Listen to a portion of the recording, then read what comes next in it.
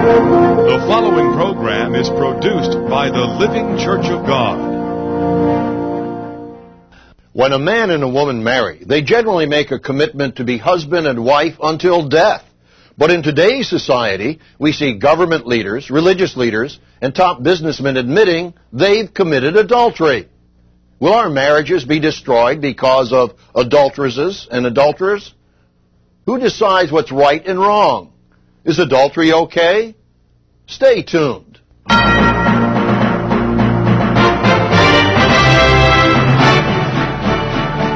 Tomorrow's World. The Living Church of God presents Dr. Roderick C. Meredith, Richard Ames, bringing you the good news of your future in tomorrow's world. This week, Richard Ames asks, is adultery okay? And now, Richard Ames. Warm greetings to you all. Millions upon millions around the world commit adultery. Millions are committing fornication without any compunction. Even government leaders, religious leaders, top businessmen, sports figures, and entertainment icons admit to immoral lifestyles. Will God judge our nations for such immorality? On the one hand, there's a consensus that adultery is wrong. But on the other hand, many who believe that practice adultery anyway. And many practice situation ethics. They believe it's okay to commit adultery under certain circumstance. Is that what the Bible says? On today's program, we'll answer the question, is adultery okay? The Gallup poll gave this report. In general, the value system of most Americans is quite conservative on adultery, with 4 out of 5 of those interviewed saying that extramarital sex is always wrong, and only a handful saying it is not wrong at all. However, we want to say that it's okay for some people and not for others. The Gallup poll continues with this report. Still, Americans resist workplace or military sanctions against employees who have such affairs, unless the relationship involves a person of superior rank or position and a subordinate. 49% think there should be no rules against adultery in the armed forces. Incredible. Do we apply double standards? And who makes the rules? If you have a Bible handy, open up to Matthew 15 and verse 19. Jesus Christ knew human nature. Here he describes the natural, unconverted heart of human beings. Matthew 15 and verse 19.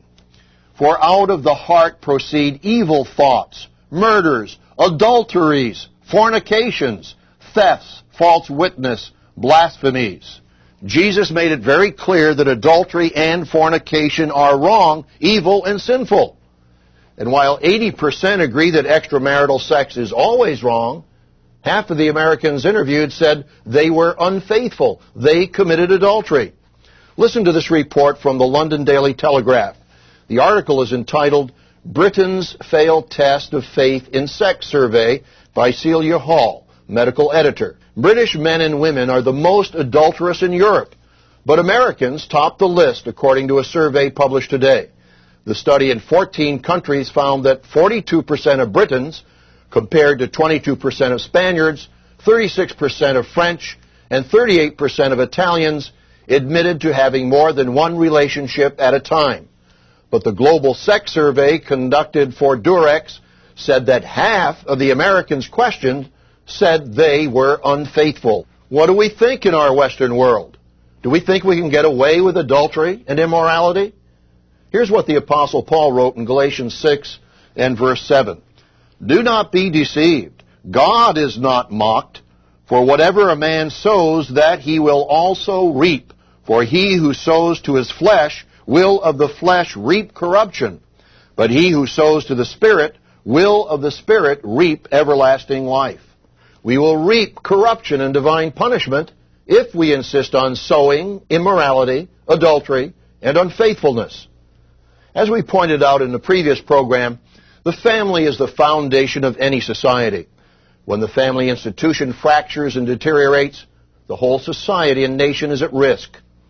Historians have analyzed the decline and fall of the ancient Roman Empire. They've noted the decline in character and morality that contributed to the empire's demise. In his book, Ancient Education and Today, E.B. Castle wrote, quote, "Added to this initial cause of family disruption, that is, the increasing absence of traveling businessmen away from their families, was the consequent easy attitude to the marriage tie, the increasing frequency of divorce, and the growing freedom and laxity in women's morals, all of which ended in a loosening of the old family unity in which the best in Roman character had its roots." End of quote. How long will our Western civilization survive? Are we going the way of Rome? Yes, we are. And it's only a matter of time, as you've heard on previous programs. The historian Jerome Carcopino quotes the Roman author Seneca, who observed, quote, "They divorce in order to remarry. They marry in order to divorce." That's from the Daily Life in Ancient Rome, page 100. As we saw in last week's program, the United States Census Bureau reported, quote, "During 1997, 2.4 million marriages and 1.2 million divorces took place in the United States. That translates into 6,500 marriages and 3,200 divorces a day. The Australian Bureau reported, quote, "Overall, 46% of marriages are likely to end in divorce." End of quote. The Western world is declining in its character, its social stability, and in its morality. God will ultimately judge our nations as he did the ancient nations of Judah and Israel. Turn in your Bible to the book of Jeremiah. God's prophet Jeremiah comments on the immorality of the leaders and the people. Jeremiah 23 and verse 10. "For the land is full of adulterers, for because of a curse the land mourns. The pleasant places of the wilderness are dried up. Their course of life is evil, and their might is not right. For both prophet and priest are profane. Yes, in my house I have found their wickedness, says the Eternal. Therefore their way shall be to them like slippery ways. In the darkness they shall be driven on and fall in them. For I will bring disaster on them, the year of their punishment, says the Eternal." I ask the question, who makes the rules? The answer is in the New Testament book of James. In James, the 4th chapter, verse 12, it tells us, "There is one lawgiver who is able to save and to destroy." The creator of the universe makes the rules. He's the great lawgiver. And now some nations and states have the gall, the vanity, and the arrogance to redefine marriage in defiance of the higher court of heaven. Those responsible are leading their citizens into immorality, sin, and divine judgment. God has the power to punish rebels. He's done that throughout history, and he will call us to account nationally as well. The Creator says the nations are nothing in comparison to him. Read what the prophet Isaiah says. Isaiah 40 and verse 15. "Behold, the nations are as a drop in a bucket, and are counted as the small dust on the scales." Then he emphasizes in verse 17, "All nations before him are as nothing, and they are counted by him less than nothing, and worthless." Almighty God indicts the leaders of those nations. In Jeremiah here, Jeremiah states that the false prophets were responsible for condoning and leading people into sin. Jeremiah 23, verse 13, God states that the prophets, quote, "caused my people Israel to err," that is, to go astray morally. Then God describes their immorality. Are we becoming like this in the United States, Great Britain, Canada, Australia, New Zealand, and in northwestern Europe? Jeremiah 23, verse 14. "Also I have seen a horrible thing in the prophets of Jerusalem. They commit adultery and walk in lies. They also strengthen the hands of evildoers, so that no one turns back from his wickedness. All of them are like Sodom to me, and her inhabitants like Gomorrah." As Bible students know, God sent the kingdom of Israel into captivity by the Assyrians. And then later, God punished the kingdom of Judah. The Babylonians destroyed Jerusalem and took the Jews into captivity. Jeremiah describes in part God's judgment. Jeremiah 23 and verse 19. Behold, a whirlwind of the Eternal has gone forth in fury, a violent whirlwind. It will fall violently on the head of the wicked. The anger of the Eternal will not turn back until he has executed and performed the thoughts of his heart. In the latter days you will understand it perfectly. Both the kingdoms of Israel and Judah went into captivity because of their adultery, their profaneness, their wickedness, and their idolatry. My friends, unless we repent nationally and individually, our sinful nations will also go into captivity and total destruction. As we noted, some nations and states are freeing up marriage laws and encouraging immorality.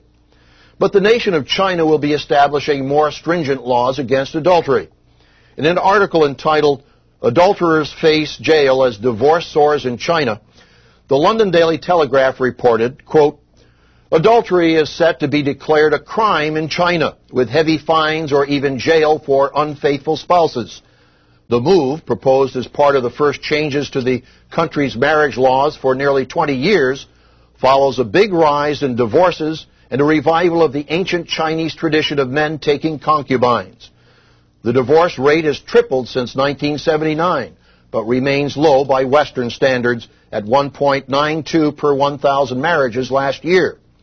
The current law permits a divorce where both husband and wife want it or when mutual affection has gone. One of the most popular television serials on the main government-run channel in recent years dealt with the theme of adultery without any comeback for the offenders. Even the Maoist guardians of public taste voiced no criticism." End of quote. The leadership of a nation can make a difference in leading its citizens into adultery or away from adultery. And let's understand, God will judge nations, states, cities, and individuals for their lawlessness, their rebellion, their idolatry, and their immorality. Severe judgment and punishment will come upon all of us unless we repent and begin to obey the higher court of heaven and the way of life revealed in your Bible. In the first part of our program, we've discussed the national sin of adultery. But what does the Bible say about our personal attitudes and behavior regarding adultery? We'll discuss that in the second part of our program. But first, I'd like to offer you a free audio tape of this program entitled, "Is Adultery OK?"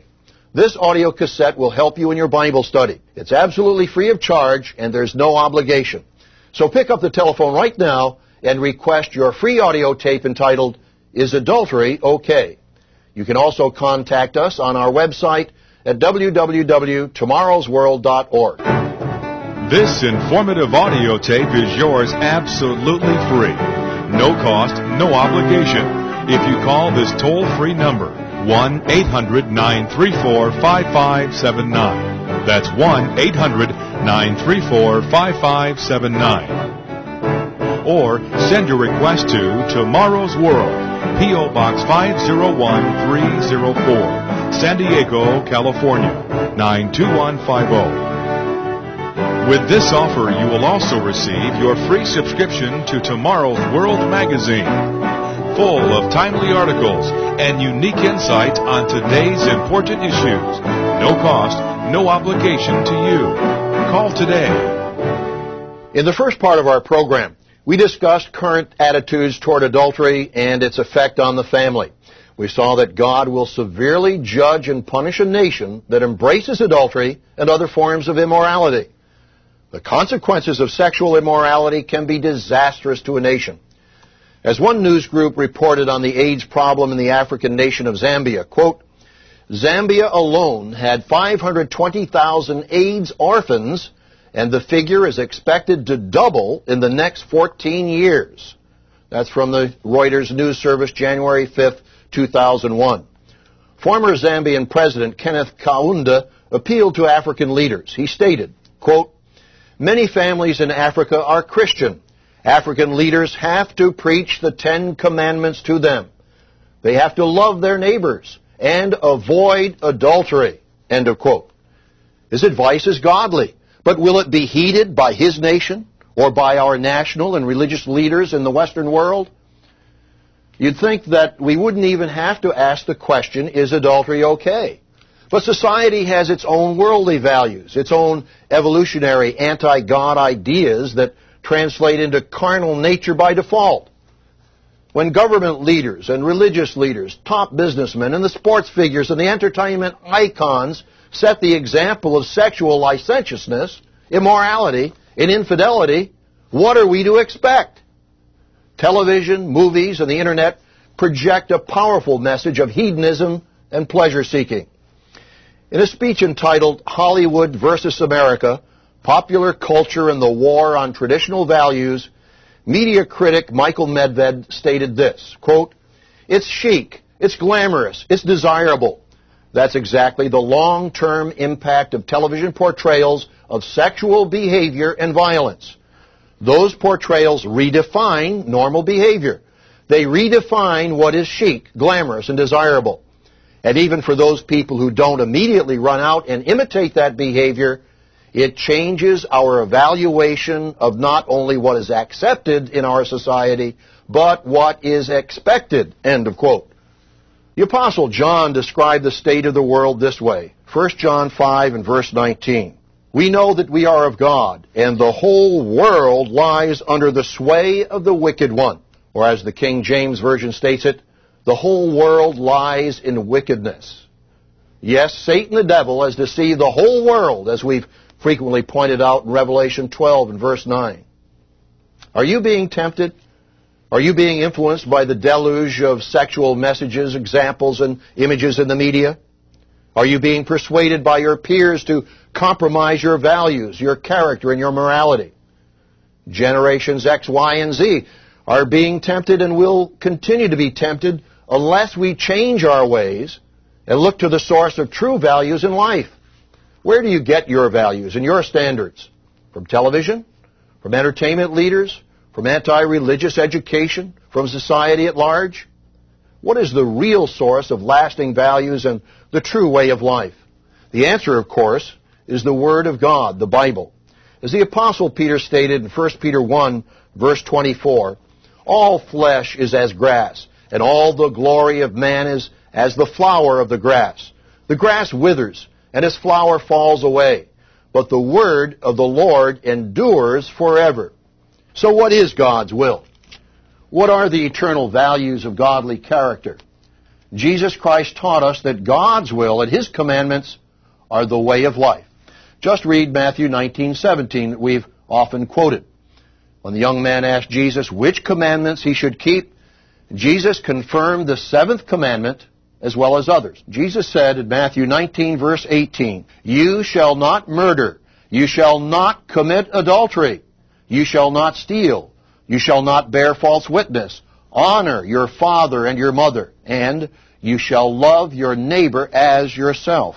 Notice that two of these commandments directly relate to the preservation of the family. You honor your parents. You remain faithful to your spouse. Let's understand, adultery is always wrong. Infidelity to your spouse is sin. Fornication or premarital sex is always wrong. On the positive side, God is the creator of sex. He commanded procreation of the human race as a part of His plan for all humanity. Notice this positive statement about sex and marriage in Hebrews the 13th chapter and verse 4. "Marriage is honorable among all, and the bed undefiled." God intended sexual relations in marriages to promote a loving bond between husband and wife. As Jesus stated in Matthew 19 and verse 5, "A man shall leave his father and mother and be joined to his wife, and the two shall become one flesh. So then they are no longer two, but one flesh. Therefore what God has joined together, let not man separate." Husband and wife are joined together and become one flesh. Now, let's read the remainder of Hebrews 13 and verse 4. "Marriage is honorable among all, and the bed undefiled, but fornicators and adulterers God will judge." Are you committing fornication? Are you committing adultery? If so, it's time to face up to the reality of your sin. God says He will judge those individuals, as it tells us in Romans 6:23, "For the wages of sin is death, but the gift of God is eternal life in Christ Jesus our Lord." The penalty is eternal death, but you can repent. You can turn your life around and begin to live the true values that bring true happiness, true success, and lasting joy. Our society has so long degenerated that, frankly, millions are living in fornication and think nothing of it. The flawed thinking may be, since everybody's doing it, I guess I can too. Premarital sex partnership has multiplied almost 10 times since 1960. Listen to this report from American Demographics. Quote, today there are nearly 8.5 million Americans living with an opposite-sex partner, up from 878,000 in 1960. While for many, cohabitation is a temporary step toward marriage, there is a growing subsegment, currently estimated at between 1 million and 2 million people, who are living with significant others in very committed long-term relationships. These numbers are expected to explode in the coming decades for a variety of reasons, from the changing demographics of cohabitors to society's waning reverence for marital bliss and waxing valuation of individual independence. If you're an adulterer or a fornicator, what should you do? You need to start seeking God. He is love, and He's given us this instruction book of life. You need to begin reading this book, and you need to acknowledge your sins to God. Remember ancient King David? He committed adultery with Bathsheba. When the prophet Nathan confronted him in his sin, David admitted his sin. He said, I have sinned against the Lord. That's in 2 Samuel 12, verse 13. But he also prayed a heartfelt prayer in Psalm 51. Read that psalm. Express in your own words your sin before God. Psalm 51 and verse 1. Have mercy upon me, O God, according to your loving kindness. According to the multitude of your tender mercies, blot out my transgressions. Wash me thoroughly from mine iniquity, and cleanse me from my sin. For I acknowledge my transgressions, and my sin is always before me. Against you only have I sinned, and done this evil in your sight, that you may be found just when you speak, and blameless when you judge. Yes, you can be forgiven. Do you realize that genuine Christians are those who were once sinners, many of whom were in the past fornicators and adulterers? As Dr. Meredith once stated it, we are the church of the forgiven. In the conclusion of our program, we'll discuss the spiritual blessings that God will give those who want to change their lives. But first, I'd like to offer you a free audio tape of this program entitled, Is Adultery O.K? This audio cassette will help you in your study of the Bible, and it will help you understand what millions do not understand about God's purpose for sex. You'll be able to review the quotes and references we've given you on your own time and convenience. So pick up the telephone right now and request your free audio tape, Is Adultery O.K? And you can also order this free cassette on our website at www.tomorrowsworld.org. This informative audio tape is yours absolutely free. No cost, no obligation.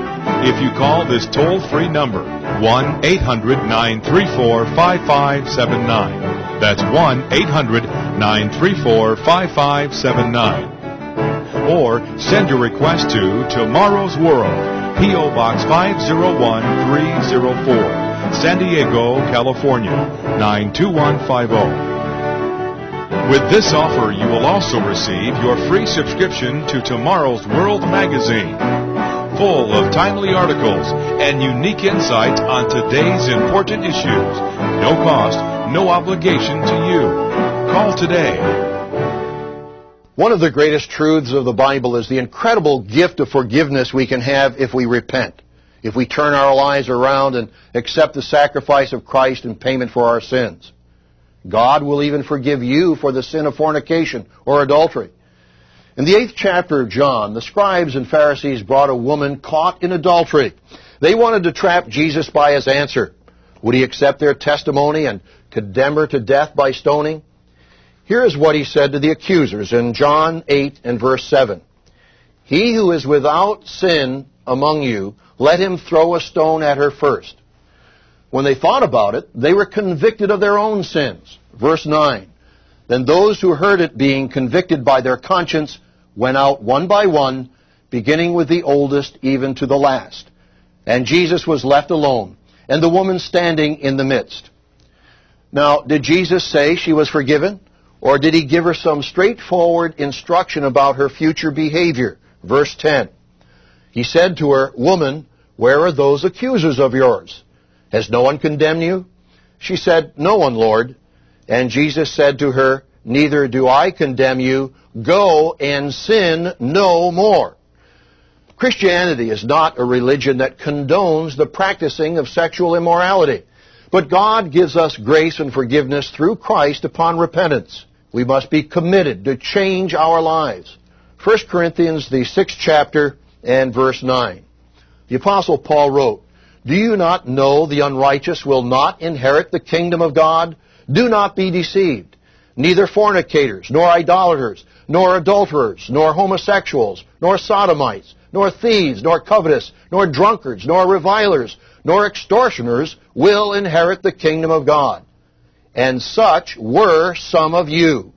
But you were washed, but you were sanctified, but you were justified in the name of the Lord Jesus and by the Spirit of our God." You can repent. You can be forgiven. You can change your life if you want to. But you must seek God and His way of life. Confess your sins, your problems, and your weaknesses to God, just as King David did in Psalm 51. And look forward to a new life, a changed life through the Savior of the world, Jesus Christ. In the meantime, if current trends continue, sexual immorality will continue with all its aberrations and perversions. As American demographics predicted, the number of cohabitors, unmarried, and transgressing the commandments of God, quote, are expected to explode in the coming decades for a variety of reasons, end of quote. May God grant them repentance for their sakes and for the sake of the nation. Thank God for His way of life. He created sex to be a blessing in marriage. As we read in Hebrews 13:4, marriage is honorable among all, and the bed undefiled. But fornicators and adulterers God will judge. On Tomorrow's World, we'll continue to discuss the exciting and revealing truths of the Bible. Dr. Meredith and I will share with you Bible prophecy, Christian living topics, and the deeper meaning and purpose of life. So be sure to join us again next week, right here, at this same time. The informative audio cassette offered on this program is yours absolutely free if you call 1-800-934-5579.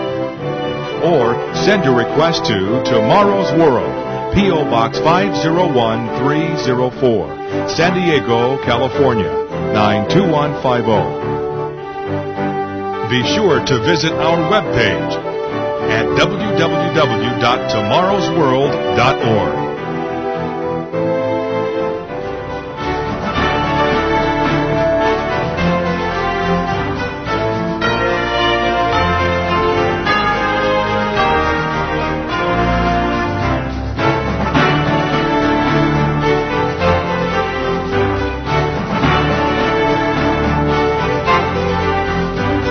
The preceding program was produced by the Living Church of God.